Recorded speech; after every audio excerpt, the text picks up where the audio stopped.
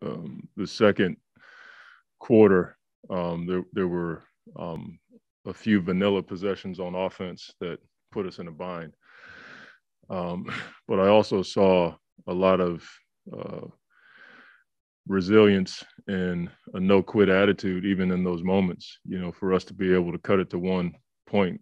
That was the thing that stuck out to me and gives our staff and team a lot of confidence as we go into this game 6. Yeah, throughout this entire playoff run, this is our first elimination game. You know what I mean? So it's for real.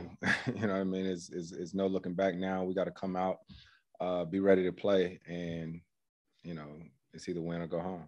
Have you seen your teammates kind of respond in that same way? Just that this is kind of a new thing. Yeah, I think everybody's just been talking about embracing it. Coaches said all season long, everything you want is on the other side of hard, and it doesn't get any harder than this. So we know that this is a must-win game for us, and nothing more than that. Now we got to hoop.